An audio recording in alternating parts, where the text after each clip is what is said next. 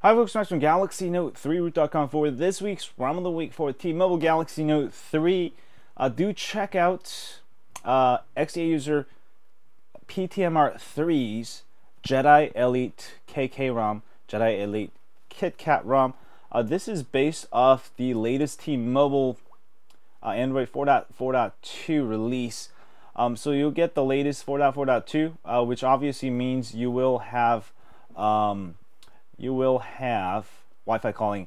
But I'm actually running my AT&T SIM card because I've been using that more, and then people start calling me on it. And if I have important calls and I'm on the T-Mobile SIM card, I have it routing it, but I won't get the text messages for some reason. So that's why I have my AT&T SIM card in there. Anyway, to the ROM itself, it's actually nearly stock as possible right now because it's version 1, but it still has a ton of stuff.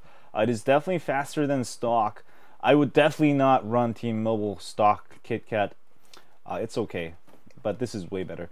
Jedi ROM tricks. This is where you can go ahead and donate to PTMR3, the developer of this ROM. I'll find them on Twitter, Facebook, all that good stuff. And also, you'll have floating notifications if you want. Keyboard switcher, LMT Pi launcher. I love this stuff. I can just turn off my Wi-Fi, turn it on.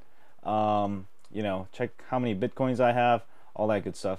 Trickster mod. This one allows you to overclock your phone.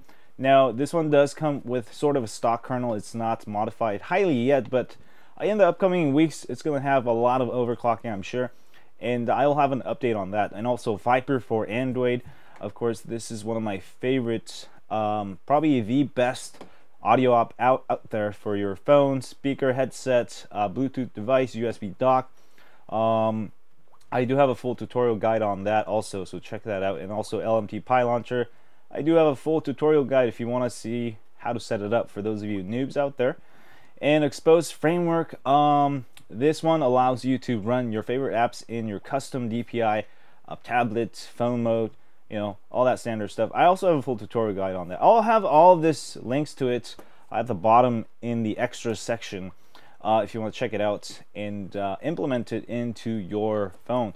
And also for music player, it does come with Next Music, which works well with Viper for Android, whereas the TouchWiz music player sometimes has trouble. So I do actually prefer a third-party music player. A pen window manager here. You can go ahead and add your favorite apps that are not supported by TouchWiz. Go ahead and add all of your favorite apps. Standard stuff. And also in a ROM install, you'll have the choice to remove some of the bloatware you don't want. Some of this like Samsung apps I didn't install. I don't really use it much. So you will have an option for that.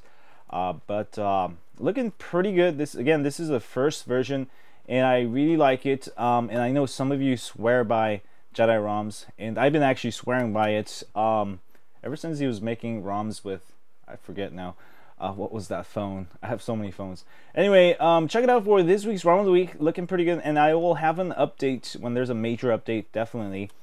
And I'm looking for some overclocking, or maybe I can go install some custom kernels soon. I forgot to mention this. This is really cool. So go ahead and have fun with your lightsaber.